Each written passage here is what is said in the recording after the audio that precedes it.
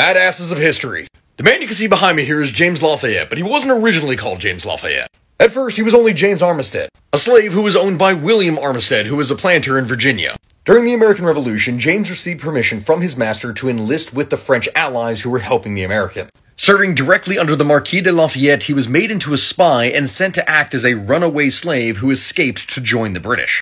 There, because of his status as a runaway slave, along with the fact that he had intimate knowledge of Virginia, made him an immediate asset the British wanted. So they had no idea that he was in fact a double agent.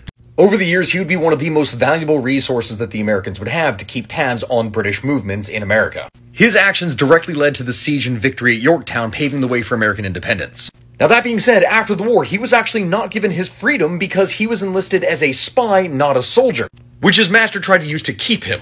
But thanks to the personal intervention of the Marquis de Lafayette, James was given his freedom and added Lafayette to his name to honor him.